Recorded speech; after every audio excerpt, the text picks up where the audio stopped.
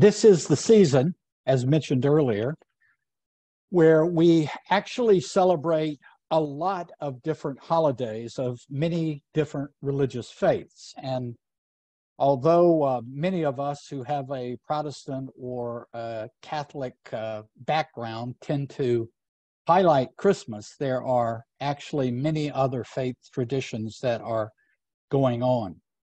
And I was reminded of this when I visited the local rabbi, newly arrived in the city of Winston-Salem this week. And he took me on a tour of the synagogue and showed me the beautiful stained glass windows he had in the congregational space where they worship. And I was able to get more in touch with the very important traditions of that particular faith. And it's really infinitely rich the more you understand any particular faith, and has many, many different sides and aspects. But let's consider the many holidays that occur in this month. Hanukkah began December the 18th at sunset and will end Monday, December the 26th. Hanukkah is a Jewish festival commemorating the recovery and the subsequent rededication of the Second Temple at the beginning of the Maccabean revolt against the empire. Far back in the midst of history, they snatched this memory of what was a part of their people's history and honor it. As many of you know, the festival is observed by lighting a candelabra that has 9 branches, commonly referred to as the menorah. One branch is typically placed above or below the others, and its candle is used to light the other candles. Each night, one candle is lit until all 8 candles are lit together on the final night of the festival. And that resonates in some way with our religious tradition, because we have a candle in our services as well that we light every time, the chalice flame. December the 21st or 22nd is usually the date in which another tradition, the winter solstice, is honored. This is considered broadly a pagan festival, but it has very deep roots. Since prehistory, the winter solstice has been a significant time of the year for many cultures, affecting so many aspects of life. It was marked as the symbolic death and rebirth of the sun. The gradual waning of the daylight hours is reversed ultimately after a decline and begins to grow again. Some ancient monuments, such as Stonehenge, are aligned with the sunrise and sunset of the winter solstice. It is a special time of year for many, and it touches on a naturalistic way of viewing the religious life. Kwanzaa is yet another religious tradition that is celebrated in the month of December. It is a celebration of the African American culture, and it runs from December the 26th through January the 1st. And it culminates in a communal feast on the 6th day. It was first honored, this particular ceremony and tradition, in 1966. So it is a relatively new way of honoring a particular religious faith. It's interesting to me that there are 7 pillars or principles to Kwanzaa, and each of the 7 days of this holiday are dedicated to one of the following principles. The first one is unity, trying to strive for unity among one's peers, one's family, and one's community. The second principle is self-determination, trying to define and name ourselves as well as to create and speak for ourselves. Third is a collective work, a principle of collective work and responsibility to build and maintain community together and make our brothers and sisters' problems our problems and to solve them together. The fourth principle is cooperative economics, to build and maintain our own stores, shops, and other businesses and to profit together. The fifth is purpose, to make our collective vocation the building and developing of purpose as a community. The sixth principle is creativity, and the seventh principle is faith, which is to believe with all of our hearts in our people, our parents, our teachers, our leaders, and the righteousness and importance of our struggle. I found those principles fascinating in that they seem to correlate with so many universal ideas that we all acknowledge as important. And the Buddhist tradition also has a very important holiday. The 8th day of December is known as the Bodhi Day. The Bodhi Day is that point in Buddhist history that supposedly was the exact date when the Buddha arrived at the point of enlightenment after a very long time of struggling with trying to figure out how to be free of suffering and how to help other people to be free of suffering. He finally created a balance and he found a way, a path forward to be free of suffering and began to spread that message to others. The Bodhi Day services and traditions vary among Buddhist traditions, but it occurs all over the world. They may choose to commemorate this by the study of the Dharma, the teachings of the Buddha, chanting Buddhist texts, and performing kind acts towards other beings.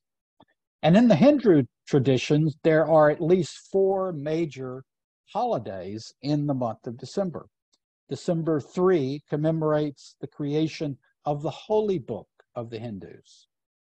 December the 4th, according to Hindu culture, is a day of fasting, or should be a day of fasting, to achieve freedom from the cycle of birth and rebirth and suffering. December 6th is a festival of lights devoted to honoring the important deities of the Hindu faith. And December the 8th is a holiday in which people are called to express gratitude and worship the goddess of food, Annapurna. What a wonderful thing to have a goddess of food. And of course, there is Christianity, of which we are all aware of, which we honored last night and we, in a way, honor today. Finally, among this tour of holidays that fall into this month is Human Light, an entirely secular holiday, which occurs on December the 23rd. It is meant to celebrate and express the positive and secular values of reason, compassion, humanity, and hope. It was created as a holiday and developed by the leaders of the New Jersey Humanist Network and first celebrated in 2001 in New Jersey. So again, another fairly young tradition. Since then, various secular and free thought, humanist and atheistic groups and individuals have adopted this holiday as part of their December tradition. In 2004, the American Humanist Society recognized Human Light as a holiday.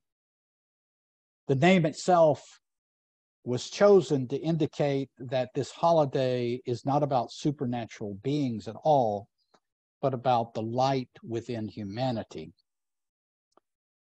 It is remarkable, if you think about it, that multiple tens of millions of people all over the earth, without being coerced, come together in various ways to celebrate and commemorate their faith tradition.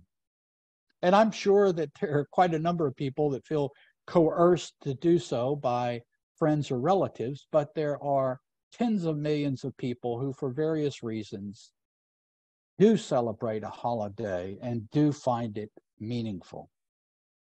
And that, I think, should give us pause. As I consider these different faith traditions, I choose to focus on what is common among them and not be perplexed by all their wild differences. What do these traditions have in common? That is the more interesting question to me, and indeed it is the case that they do have a great deal in common. All of these faith traditions with these specific holidays attempt to get people together to form community around a common identity and belief system, to come out of their isolation as individuals and to come into some oneness of being together as a group by a common identification with beliefs.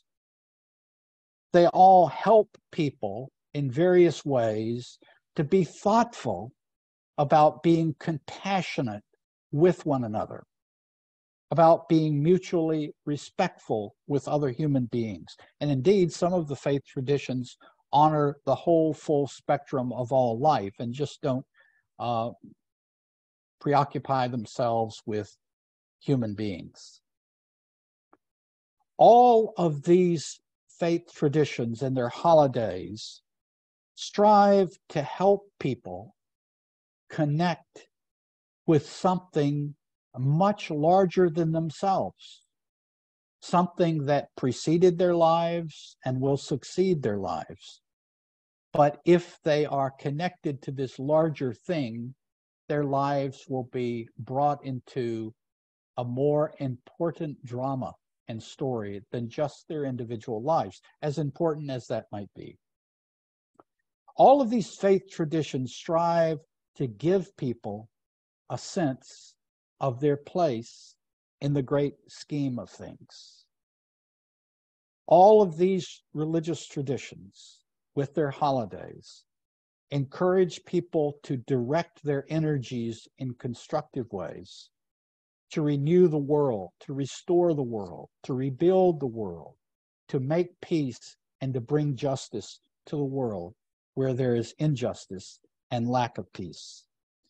They all symbolize and represent a positive and constructive way of being in the world.